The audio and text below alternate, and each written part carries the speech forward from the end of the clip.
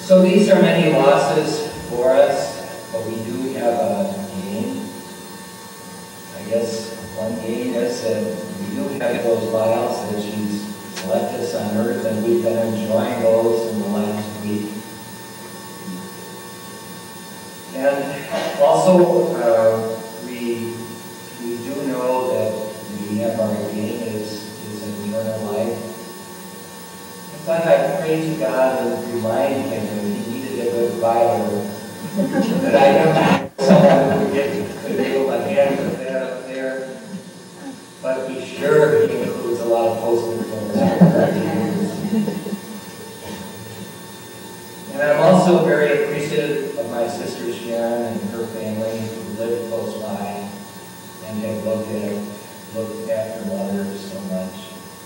And she very much valued that, and it was a value to Brian and his family and Esther and our family to know that there was that attention.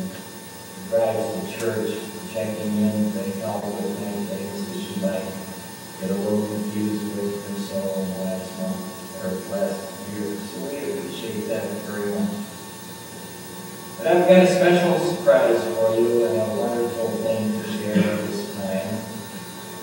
It was in 1986 that Mother wrote to each of our families a letter, and she wrote a listing of her memory Bible verses, and she wrote a prayer. And every time I kind of read that, I would kind of break down. It was really tough, but it said everything as to who Mother really was. And she wrote this at the time in 1986. If my dad had been living then, they would have celebrated their 50th wedding anniversary on September 25th of 1986. And this was her remembrance at that time, and at the time that she wanted us to know how things were. I think the other precious part of it, knowing Mother, she would like to be here to tell us a thing or two.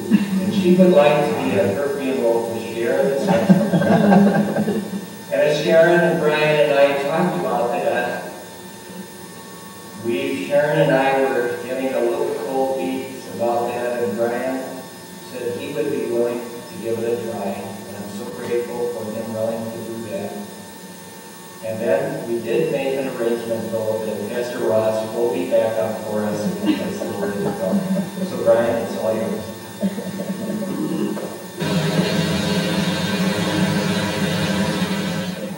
I'm not sure that I'm up to that. Dean's up there just speaking and saying, it brings back a lot of memories that I have.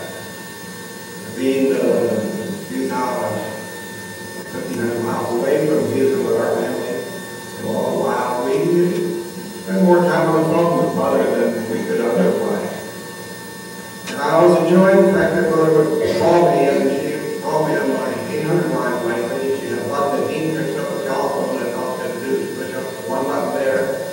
And it would go to 800 line, which would go to my house, which would go, if I wasn't there, I'd now forward it out to my cell phone. So I would get calls from Mother in the middle of sometimes things where I couldn't speak with her, but frequently had a lot of good conversation.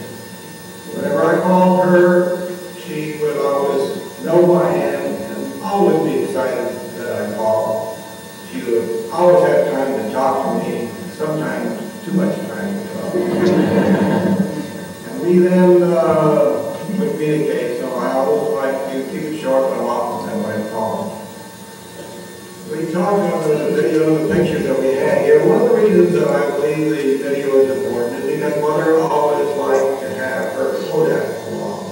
Whenever she got a Fuji or a Canon or anything else, it was still her Kodak.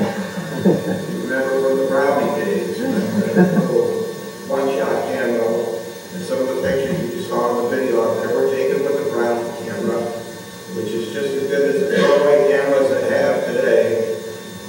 And she just loved having those pictures. And